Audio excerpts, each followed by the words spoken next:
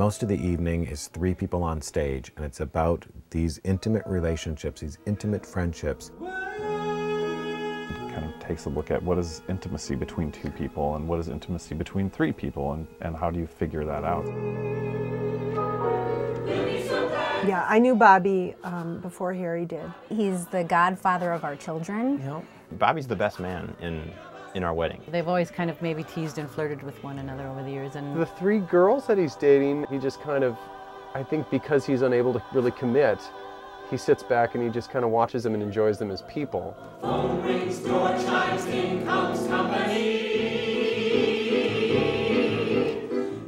Yeah, nothing is romanticized, that is for sure, but in a really like hilarious and touching way. It's his birthday. I mean, the whole show surrounds, you know, his birthday, and I think you're invited to the party, you know.